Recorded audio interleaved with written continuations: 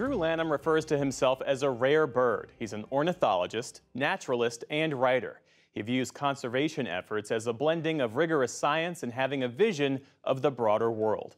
Lanham is among the new class of MacArthur Fellows, often called the Genius Award. Jeffrey Brown traveled to South Carolina recently to meet him for our Arts and Culture series, Canvas.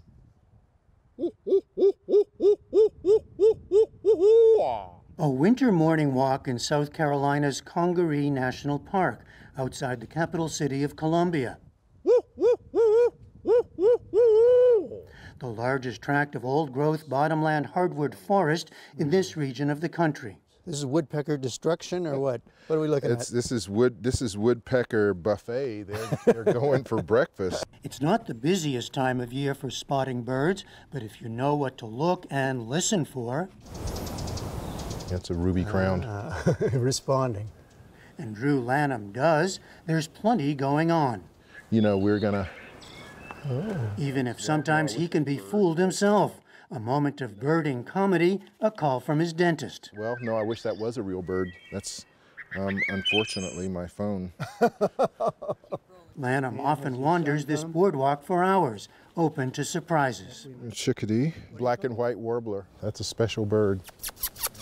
Oh, look at you. How beautiful are you? The thing is that every time I come here, the light's different. You know, the trees are different. The water's different. The water's different, but having the time to sort of wander slowly allows you to see things that you didn't see the last time. Lanham traces his love of the natural world to his childhood on a farm in rural South Carolina, and his understanding of human nature to his grandmother's stories of growing up in the Jim Crow South. He wrote of all this in a 2016 memoir, The Home Place. Birds were and are his continuing passion. He travels around the U.S. and to other parts of the globe to study firsthand how they behave. His greatest wish then and now, to be a bird. To see that bird soaring, to see a vulture soaring, or to hear a bird singing, to see a bird flying from point A to point B so effortlessly, I wanted that. Well, first you wanted to be a bird, then you wanted to study birds. But there was no pathway to do it at first? No, it wasn't a thing, right? Ask 10 people and 9 of them are gonna say, what? Oh, an orthodontist? You wanna? No, ornithologist. And quite frankly, once people learned what an ornithologist was, then they said, well, you know, that's not what black kids do. An ultimate question is why birds? It would take years after first being pushed to study engineering, at which he excelled but didn't love, for Lanham to fulfill his calling. But he did, eventually earning 3 degrees, including a PhD in forest resources from Clemson University, where he's now taught wildlife science for 28 years. He's learned the sights and sounds of the trees and animals around him, which this day included a number of hermit thrushes.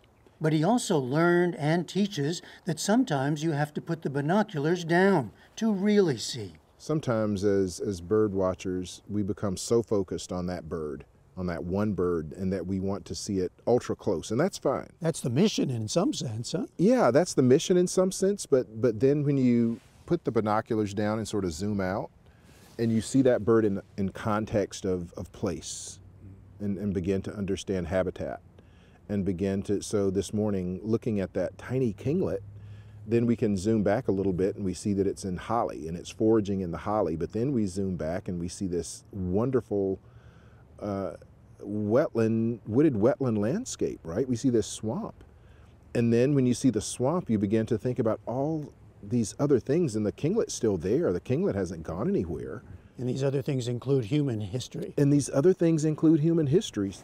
Indigenous people moving through the forest, enslaved people seeking safety, and our own present-day lives, all impacted by and impacting this landscape. Were I the sparrow, brown-backed, skittish, and small, Lanham uses the tools of science to work for and preach conservation, but he also uses poetry, including the title poem from his 2021 book, Sparrow Envy, identifying with a small brown bird often overlooked. I would find great joy in the mist-sodden morning, sing humble pleas from the highest weeds, and plead for the gray days to stay. It's a humble moment in the life of a fairly humble bird. The understated beauty of brownness, right?